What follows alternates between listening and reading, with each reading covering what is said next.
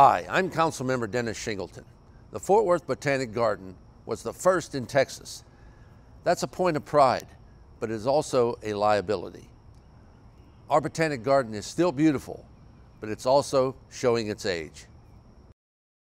In the heart of our city, the Fort Worth Botanic Garden is a beautiful escape from the ordinary.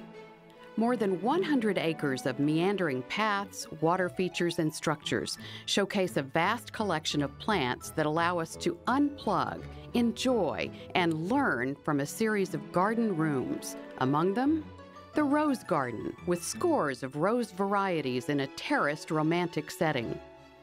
The Japanese Garden, where paths through lush terrain lead to koi fish ponds.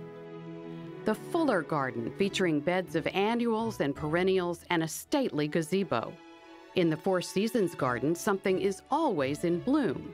And Rock Springs, where a waterfall supplies rippling water among native trees and plants.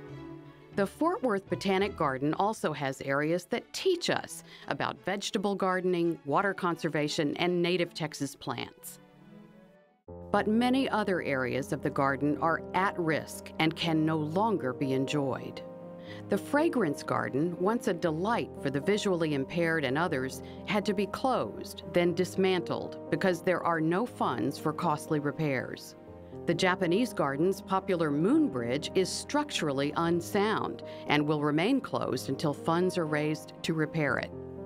The Rainforest Conservatory, a 10,000 square foot greenhouse, was once home to more than 700 species of plants. But today, many of the tropical plants have withered and no longer produce exotic blooms. The conservatory's glass roof is unsafe for visitors and gardeners. It must remain closed until funds are available for repairs. Many more funding issues prevent the Botanic Garden from looking its best. Water features need repairs, including this pool in the Rose Garden. Original restrooms can no longer accommodate crowds, are outdated, and show signs of vandalism. Garden roads need repaving, greenhouses and other work areas need replacing. In all, the city has identified $15 million worth of major repairs that need addressing, just to fix what we have now. But what if? What if the Fort Worth Botanic Garden had adequate funding like other U.S. botanic gardens, a steady revenue stream and donor support to provide funding now and in the future? Perhaps we could once again host major exhibits like Butterflies in the Garden, or new garden exhibits, festivals, and visiting sculpture shows. Adequate funding could provide cultural and education programs, hands-on science classes for underserved youth, or research that leads to new plant introductions. Long-term revenue sources might one day make getting around the garden safer and more fun. The Fort Worth Botanic Garden is in transition. Strategic planning is underway now, not just to repair what's broken today, but to provide a blueprint for the future that allows us to maintain what we love about our garden and build on its potential.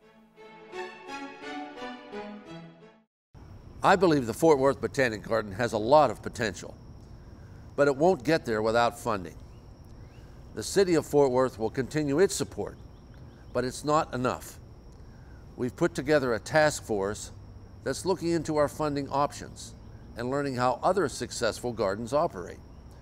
The bottom line is, we want our Botanic Garden to be able to host more community-wide events, be more accessible to all, and most importantly, be there for future generations.